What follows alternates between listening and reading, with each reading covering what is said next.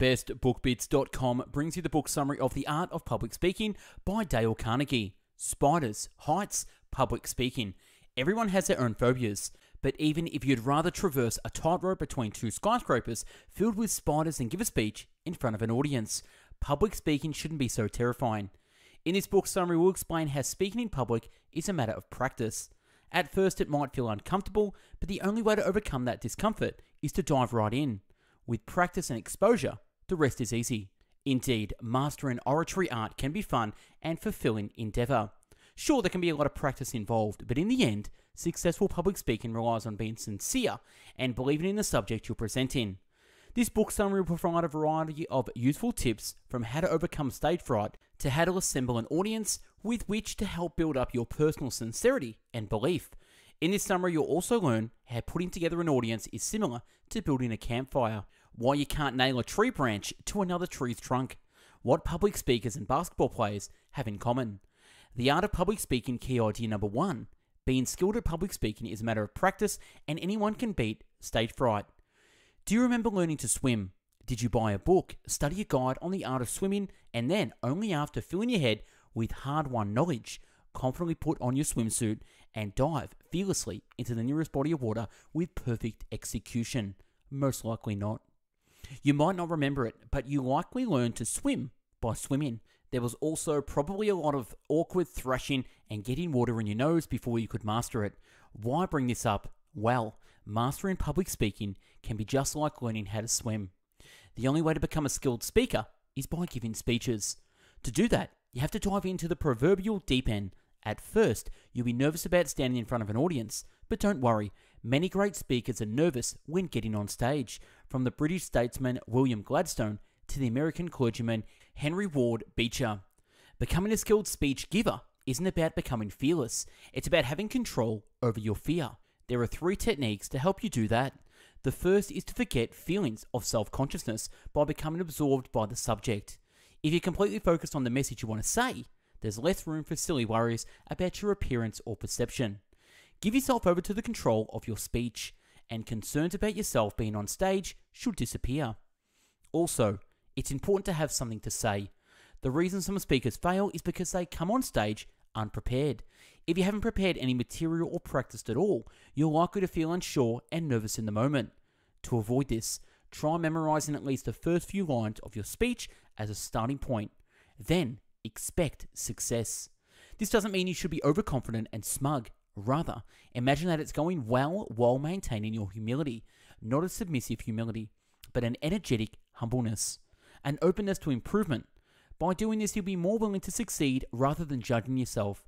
And giving your first few speeches, you may feel like you're drowning instead of swimming, but keep on practicing and you'll soon be floating right along. The art of public speaking key idea number 2. Use emphasis to overcome monotony. Imagine you are a successful pianist. You could be playing your own songs or a famous composition, and there will still be a number of ways to interpret the music. You could change the tempo, play slowly or quickly, or with flourishes or uniformity. There are no hard and fast rules when it comes to how a piece of music should be played. This idea also applies to public speaking.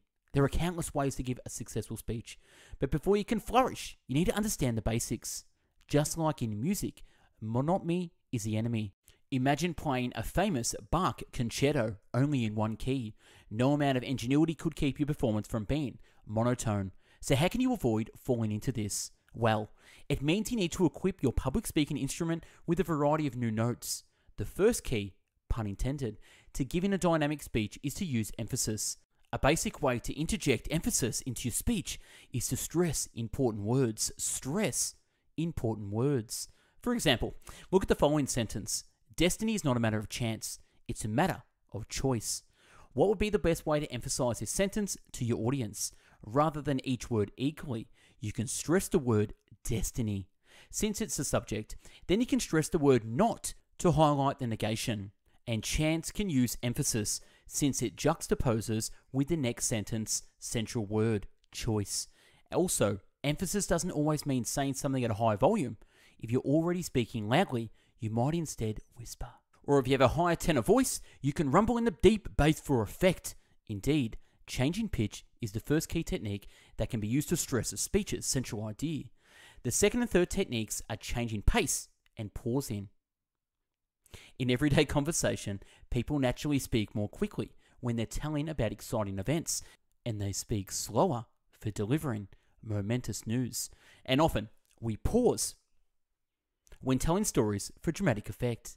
So consider pausing either before or right after saying a significant word or phrase. Or you can speak more quickly through the first, less significant part of a sentence and then slow down to enunciate the critical final words.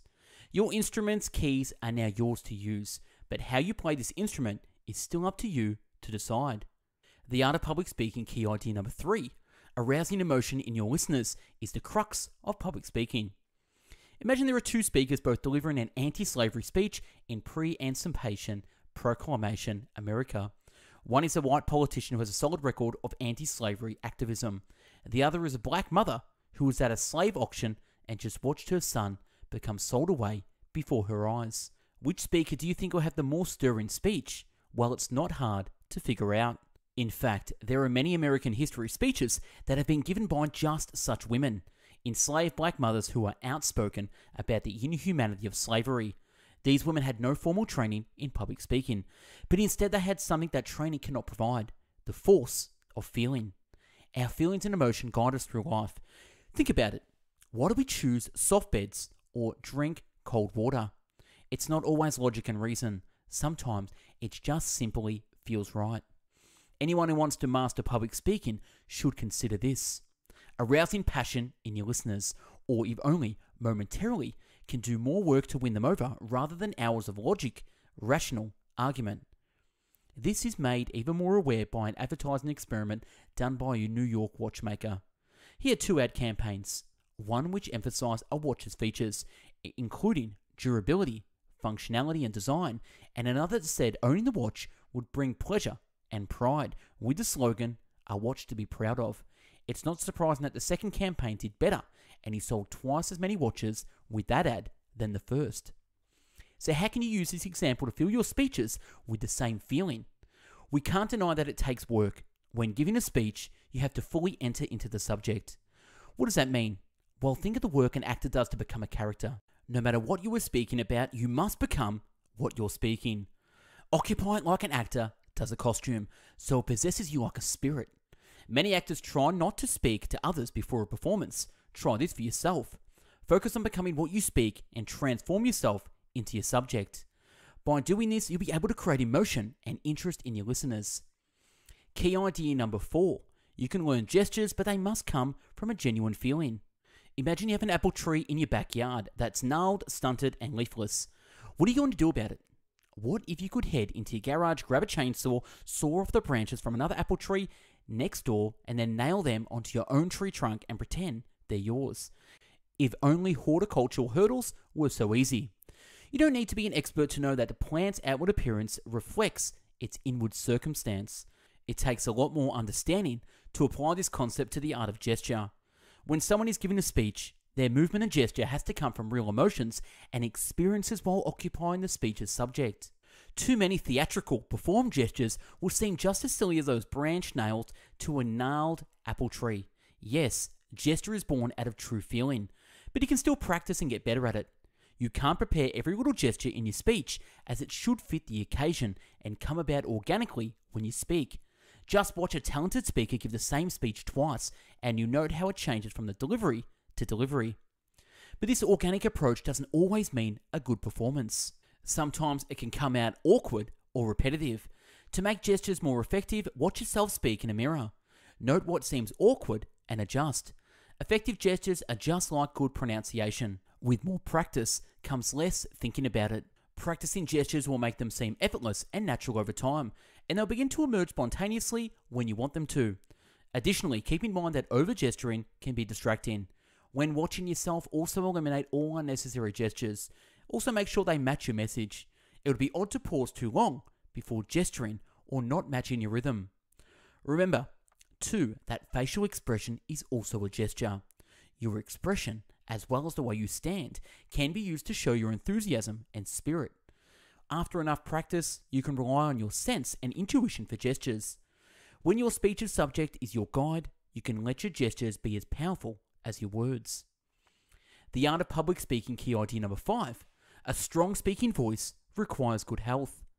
What do basketball players and public speakers have in common? Yes, both need to perform in front of a crowd, but there's more. They have to be in superb cardiovascular condition. Both sprinting for a dunk and projecting to a large auditorium requires a strong pair of lungs. Lungs are critical to a powerful, resounding voice. The book author knew one orator who practiced his speeches when he went running, which forced him to take deep breaths and overall improve the power of his lungs. But if you're not into running, there is one exercise you can do to improve your lungs and train yourself to use your diaphragm, which is the best way to take in a lot of air. Start by standing with your hands on your waist, and with your hands there, try to make your fingers touch. This requires you to squeeze out all the air from your lungs. When you inhale, do it deeply through your stomach and don't raise your shoulders. This technique will help you get the most out of your lungs. Strong lungs aren't the only criteria that make a strong voice. It's important to relax too. You have to open your throat and be calm. There's a technique that can help with tension and nerves. Move your torso around in horizontal circles. As you move, relax your neck and let your head fall forward. This can open up your throat and help release tension that can tighten it. To improve your throat's openness, try yawning. When you do, your throat opens on its own. Instead of closing your mouth, start speaking. You notice a loud volume and a richer tone. The ability to carry your voice isn't only achieved by increasing volume. It's also about placement. Seats at the back of a theatre can hear the crumble of paper on stage, all if it's placed correctly. A speaker can whisper and make it audible with the right placement of his voice. This is done by pitching your voice forward. You can practice by holding up your hand in front of your mouth and saying words like crash, whirl, and buzz. Speak until you actually feel the tones and the words against your hand. The art of public speaking, key idea number 6. Arrange your audience properly to intensify the effect of your speech. Who doesn't love chirping crickets and a starry night sky? Imagine you're camping and you want to start a fire and roast some hot dogs. You got some dry sticks, throw them down at random, light a match and drop it to the nearest bit of kindling. If you know anything about camping, you might have noticed a flaw in this choreography. The stick arrangement is important. If you want a healthy fire, you need a nice pile so the flame will move from one stick to the other. So let's say the speaker is a match and the influence of the speech is the flame. To ignite the hearts and minds of her listeners, then you have to arrange the audience in a way to do so. This means sitting the audience close together so your speech's influence can move from one to the next. When an audience feels dense, it becomes more of a crowd, and a crowd is essentially a mob that is peaceful. As 19th century social thinker John Ruskin once said, it is more prone to think by infection. What this means is that if the audience is transformed more into a crowd, opinions will catch on like a cold. In addition to a crowd creating method, join individual listeners by uniting them around shared worries, acknowledging their needs, fears, and aspirations. If they feel that their individual preoccupations are shared mutually, they'll naturally want to join up with those around them. Worried that crowds don't work this way? Well, think about a performance of a song. After it ends, one person starts clapping, and within seconds, everyone erupts into applause. That's contagion. Look at history too. In some autocratic governments, such as the Soviet Union, citizens are banned from congregating in public spaces due to fear of the crowd mentality and contagion of ideas. These governments fear that an anti-authoritarian sentiment might catch and spread among the population. If you can hone the ability to create a crowd, you can spread your message just like wildfire. The art of public speaking, key idea number 7. Reinforce the strength of your argument by testing it. Think about a king who wants to rule the world. This king had a skill for constructing impenetrable castles. However, this king also had a fatal flaw. He couldn't topple his enemy's defenses. Building an irrefutable argument won't go very far if you also can't refute the points against you. If you can't poke holes in the claims of potential disputants, then their claim is just as undisputable as yours. To be an effective speaker, you have to be capable of building an argument as well as tearing one down. Sooner or later, all speech givers find their views being challenged. The author details here how to build and demolish arguments in an effective way. He uses a list of questions instead of providing a bunch of do's and don'ts. There are 4 parts to an argument: the question under discussion, the evidence, the reasoning, and interferences. Then there are 8 questions, 2 for each part, that can be used to test the strength of any argument. For the question under discussion, ask if it's stated in clear terms. For example, if an opponent uses the word gentleman, question him to check if his definition of the word matches yours. Second, ask whether it's stated fairly. There might be too little information, or maybe even the way the argument is formed contains a trap. For the evidence, ask which experts are being cited. What makes them an expert? Is their research clear and unbiased? Second, ask what facts are being stated. Do they support or challenge one another? Are they confirmed or debatable? For the reasoning, ask whether the facts given might support a different conclusion than the one being offered in the argument. Second, ask if the other counter-arguments have been disproven or shown to be weak. And for interferences, ask first if they are guilty of a non sequitur, offering a conclusion that doesn't follow the evidence. Second, ask if all the pieces of evidence complement with each other to draw your interferences from. Remember, it's not only your argument that needs to pass the test of these questions. Use these against your opponent as well to become a double threat. You can be as invincible as the king in the castle, but be able to take down the fortresses of your opponents as well. The art of public speaking key idea number 8, use imagination to your advantage. Argument is the core foundation for any convincing speech. Statements, it sounds dull and lack any luster. It will surely be sturdy, but who would want to listen? This is why it's important to use the power of the imagination when delivering a speech. One way to do this by using figurative language. For example, maybe your speech's argument is that alcoholism can destroy a happy home. You could approach your audience and announce a claim and then give a long, monumentous list of statistics that prove your point. This could work if your crowd is full of fact-loving data analysis, but honestly, this approach would put most people to sleep. It's better if you ignite their imaginations through figurative language. A story. Perhaps you tell a tale of a drunkard coming home from a weekend binge, yelling and hitting his children. This will grab your audience's attention, but also stick uncomfortably in the minds more than numbers and generalizations. Next, your imagination to create mental images of your speech. This means imagining just how your speech will go. Imagine an audience, their reactions, both positive and negative, the way the room feels, and so on. With an audience in your mental eye, go through your speech. Think of the gestures you might use, how it feels to deliver it. This can reduce any anxiety about approaching them and also make you more ready for any mishaps that may arise. This will also help you remember everything you want to touch on and increase the chances you'll make a compelling delivery. After all, imagery is what makes a good poem, and public speaking is a kind of poetry. If you keep images in your mind during your speech, you'll stand out and deliver something anyone will want to listen to.